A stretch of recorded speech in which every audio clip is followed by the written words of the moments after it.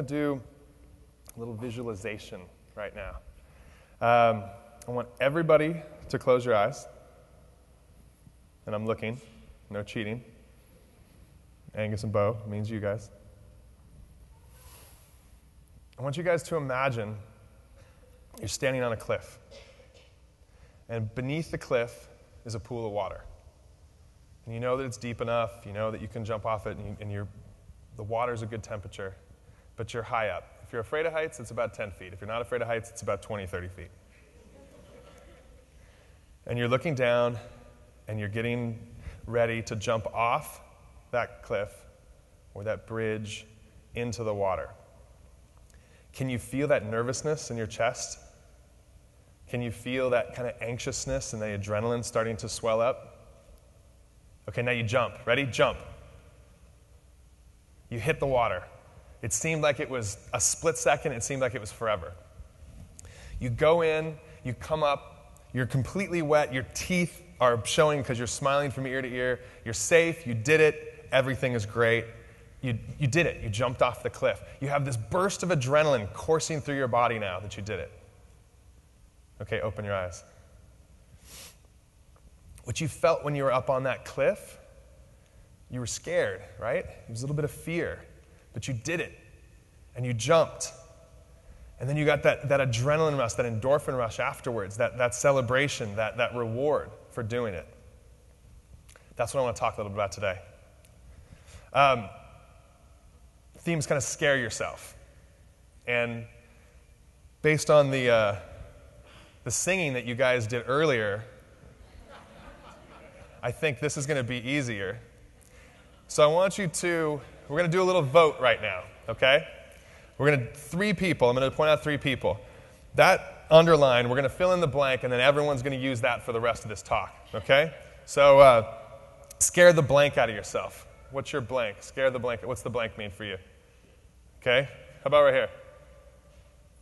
Okay, how about right there? Scare the change out of yourself, okay? All right, let's go with, let's all vote. What do you want to go with? Number 1, shit. Number 2, fuck. Number 3, change. Come on. I'm hearing 1. Okay, it's between shit and change. Everybody for shit? Everybody for change. That's tough. We need a tiebreaker here. What do you want to do? Yeah, which one? Number 1 or number 3? No, you. You're what, 8 years old? Which one, number 1 or number 3? Okay, it's number 3. Yeah, okay, we're going for 3 then. All right, so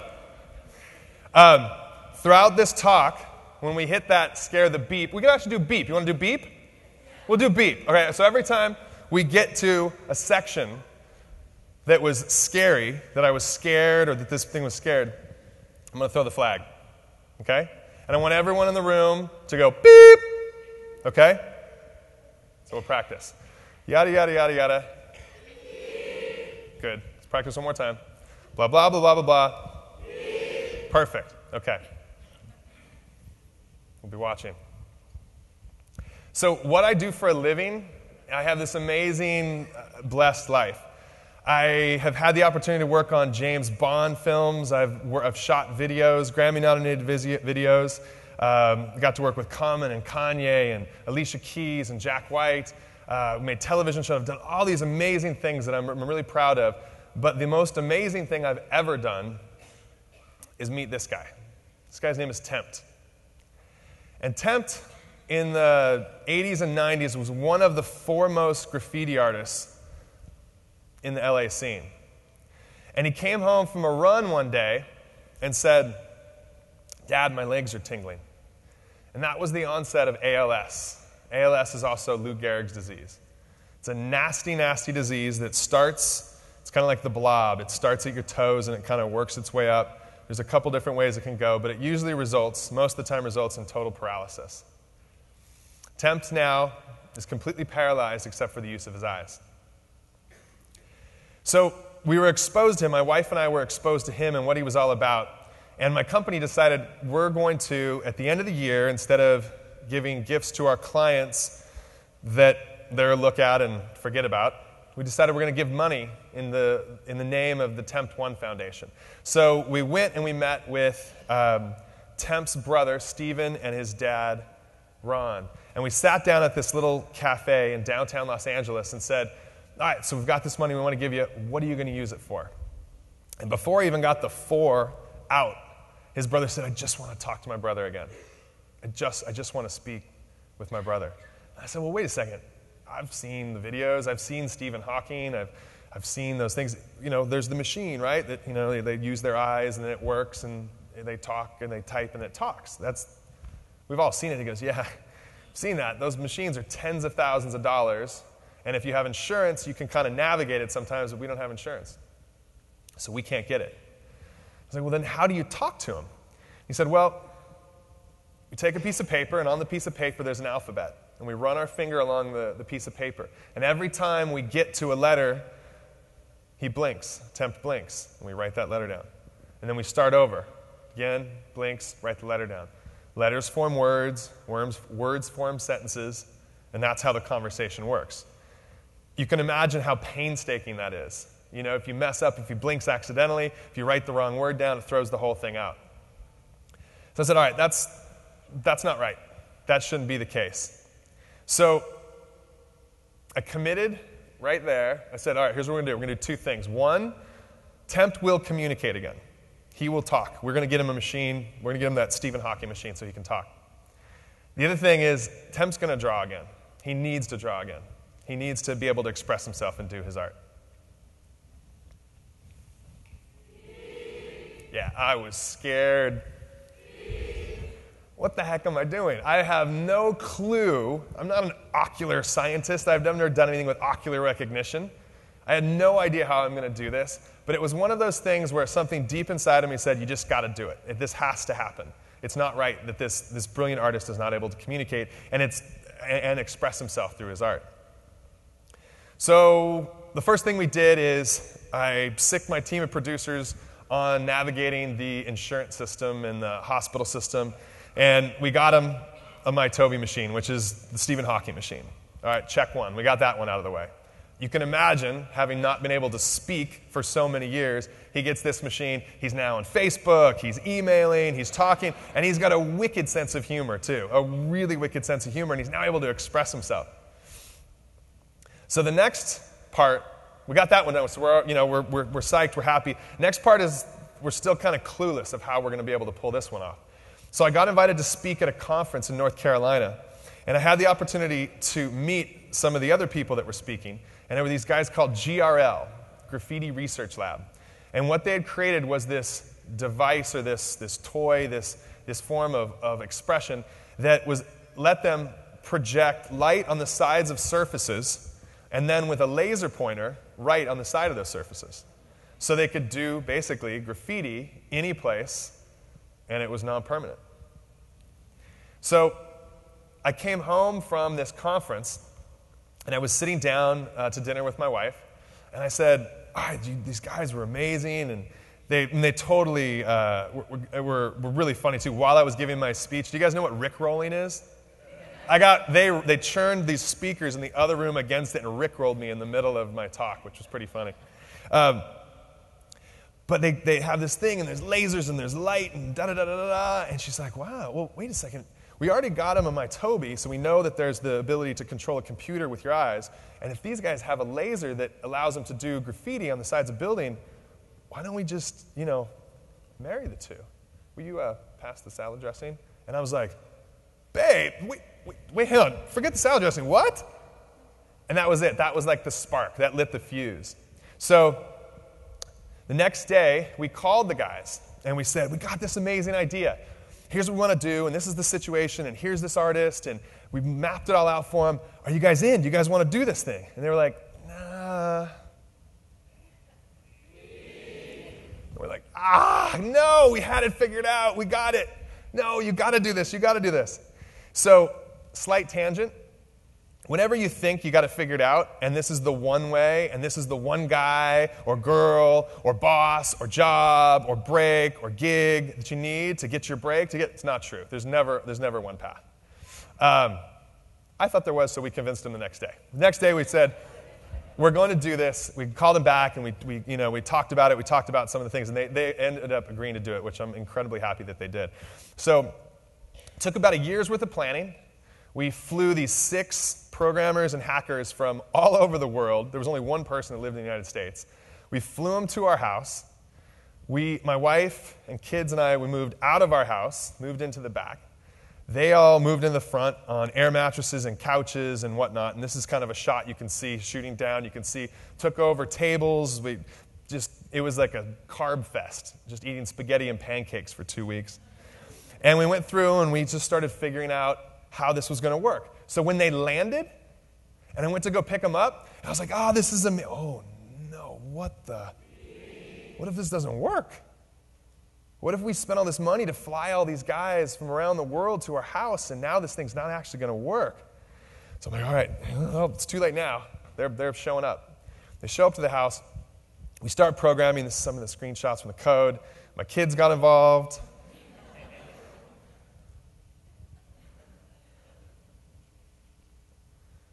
My dog got involved. And at the end of this 2-week program carbohydrate hack fest, we came up with this, which was a device that was made of sunglasses. I live in Venice Beach. Sunglasses from the Venice Beach boardwalk that we knocked the lenses out, took some copper wire, some zip ties or electrical tape, and created an armature that came out from the side. Put on some IR lights to kind of illuminate the eye. And we hacked open a PS3 webcam and mounted it to it and USB port into the thing. And this is some prototypes. These are some prototypes. And that's kind of one of the final pieces. And this is the Eyewriter. The Eyewriter was born. And we said, all right. We did some testing. We took it and we showed it to Tempt a couple times. And all right, I think we got it. We think this is going to work. So we go to Tempt's hospital room. And I love this picture because on the one side you have all this hustle and bustle of going on. On the other side, there's nothing going on. It really reflects kind of the energy that was emanating from that room. And as I'm driving over there, I'm thinking, this is amazing. We flew all these people in. We've been programming. We've tested our prototypes. We've got all this stuff going on. What if this thing doesn't work? Like what happens if we've gone through all of this and this thing doesn't work? Guess what? Didn't work. We showed up. We kicked his bed to the side. He's facing out so we set up a projector outside of the hospital room so it was projecting on a wall. We set up a computer so that he could, from his hospital bed, draw. It would beam the signal down to the parking lot and then beam it on a wall so he'd do graffiti again for the first time in 7 years. And we're like, this is amazing. The wireless card didn't work. So we're scrambling around. We finally got the wireless card, got it to work. We go down there, and for the first time, Tempt drew for the first time in 7 years. Yeah, it was awesome.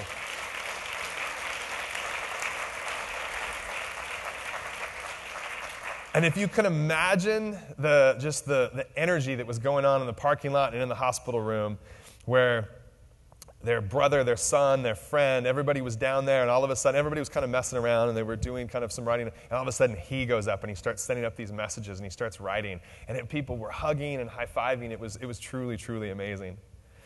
So after this, he sent us this email, which is an email that has motivated and inspired us all throughout this entire process, which is, that was the first time I had drawn anything for 7 years.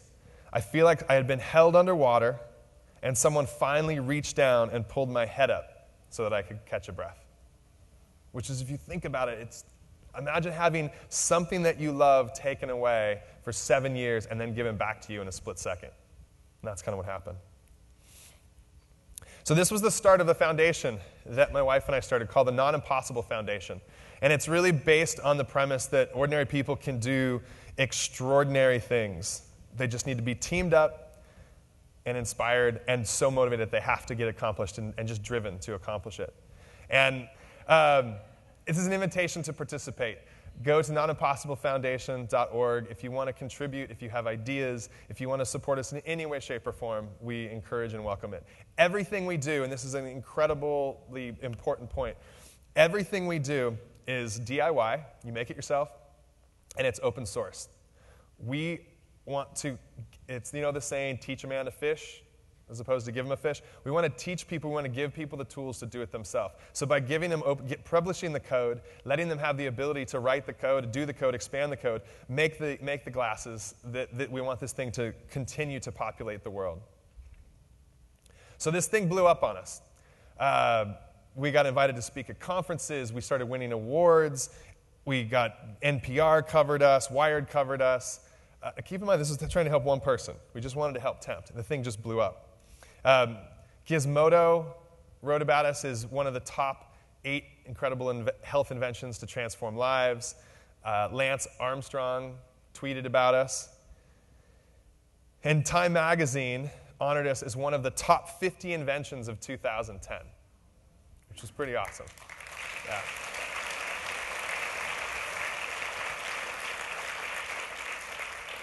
And slight tangent story, we were presenting at a Yahoo Internet conference, and this venture capitalist came up and said, "So, what's your business model?" And I said, "We have the ultimate scalable business model. This makes eBay look like a corner, bagel shop. This is the ultimate in scalability." And this guy was like, "What is it?" I said, "It's free." And he was like, "Oh, I don't get it. Jim, you got to hear this. I don't know what's going on. These guys are onto something big." So that summer of 2010, we got a call. We were on vacation, and we got a call in June inviting us to participate in what was going to be one of the biggest exhibitions on graffiti and street art at the Geffen Contemporary in downtown Los Angeles.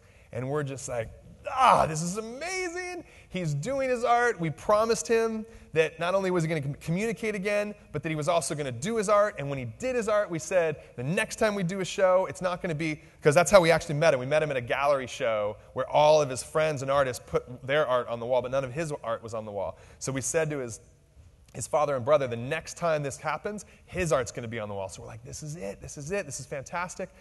So we started making the piece, and we were, figuring out how we were going to do this. And of course, Tempt's not going to make it. He's not just going to do a drawing. This guy's brilliant. He wants to do something big. He wants to do something revolutionary. So we're talking about a sculpture now, and how do we get a guy who's paralyzed to do a sculpture? And we're kind of navigating this whole world. And we get down to the time to present, or to figure out like where it's going to go in the museum. And we're like, I think we're weeks away at this point, like 4 or 5 weeks away. And we go to meet with these guys and to tell them, okay, where's it going to go, and start doing all that kind of stuff. And they say, well, we changed the size of your space. No. Oh, like, red flag, big red flag. You changed the size of our space.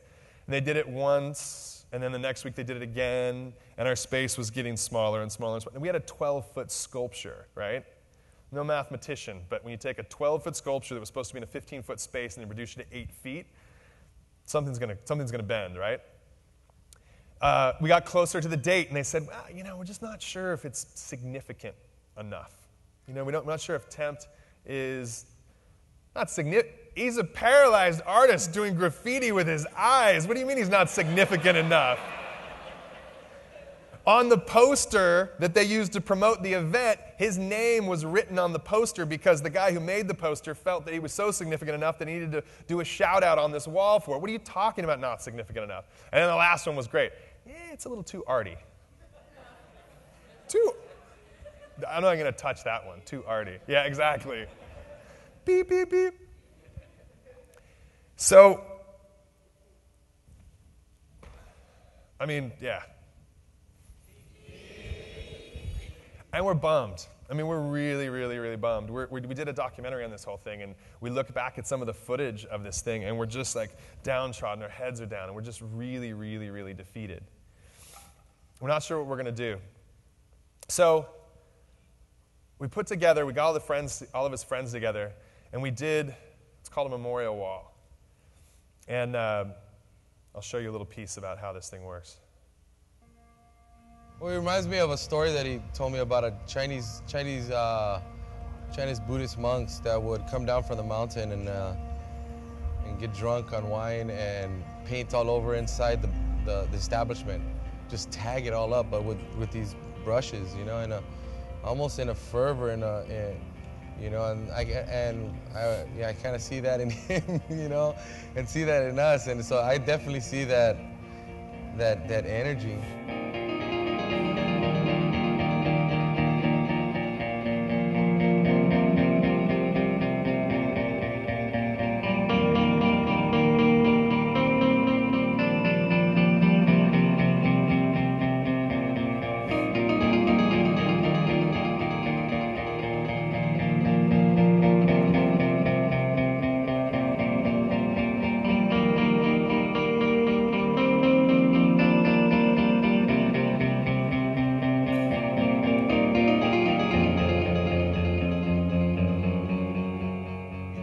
The need to do it, it was so much that we all kind of felt it from him, you know, and we all wanted to make sure our letters were tight.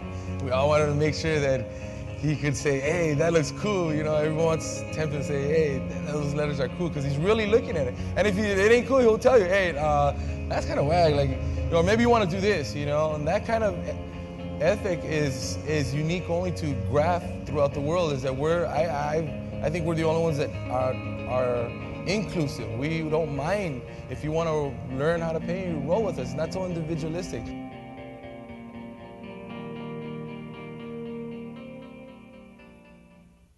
So we made this wall and we still didn't know what we were going to do. We had this huge sculpture that really didn't have a home. And one of Tempt's best friends, Rogelio Cabral, he goes by the tag of Angst, was invited to speak or invited to present in a graffiti show. And he basically said to him, hey, I'd really have this other piece I really think you should take a look at and you should do it. And they said, yeah, you know, we'll consider it. And he called us and he said, it's in. He didn't tell us they said we'd consider it. He just said, all right, it's in, we got it. And he said, because there's no way this is not going in. So this is a look of the piece kind of pre-being hung. And that's the piece up on the wall. That's the piece that Tempt did with his eyes. And the most amazing thing about this piece, there's lots of amazing things about it. First of all, if you were there, it feels like it's erupting from the wall. I mean, it feels like it's just coming at you, right? People were coming up, they were coming under it and looking under it. You know, you're getting perspectives because it was a three-dimensional drawing, a three-dimensional piece of typography that was literally there, and it had the energy to come at you. On the right-hand side over here, there was the placard that said the name of the piece and the artist. The best thing about this is not once did it say it was done with his eyes or that this guy is paralyzed or blah, blah, blah. It's here's the piece, here's the artist, bam. And that's all it was about. And the piece, I mean, of course I'm biased. I thought it was the best piece in the show. But it was a piece because it was an amazing piece because it was an amazing piece, and that was it. So kind of the whole point of this story was we were scared the entire time. From the very first pancake meeting where I committed to doing this stuff, to talking to the guys, of asking them to try to help us out, to figuring out if we could get them to come out. Once they came out, was it going to work? Once we got it to work and we got there and it didn't work, is it going to work? It was just failure after failure. It was being scared the entire time. I would say that if you really think about it, anything, this concept of what's impossible is a fallacy. Every single thing in this room, every single thing in our life was impossible at one time. If you really take a hit on the hookah and think about that, right? Everything was impossible at one point. This room, the shoes, computers, flight, walking, standing upright, everything was impossible at one point. I would challenge and encourage everybody to if you see something that you feel, you get that tinge in your stomach, that needs to change, or I need to do something about that. Don't ignore it, especially if it scares you. Because maybe it's not possible right now, but just because it's not possible right now doesn't mean it's going to be impossible forever. And there is a mantra that I live by, which is If not now, then when? And if not me, then who? And for this TEDx event, I'd like to pose some other mantras, which is, if you're scared, then you're exactly where you need to be. You're in exactly the right place. When you get that tinge in your stomach and you're a little nervous, should I pick up the phone? Should I go talk to that guy or girl in the bar? Should I make that, should I jump off that cliff? Remember that feeling when you're jumping off the cliff and you did it and you came up and you're like, this is great. Be scared. Scare yourself every single day. Scare the out of yourself every single day. Thank you guys very much.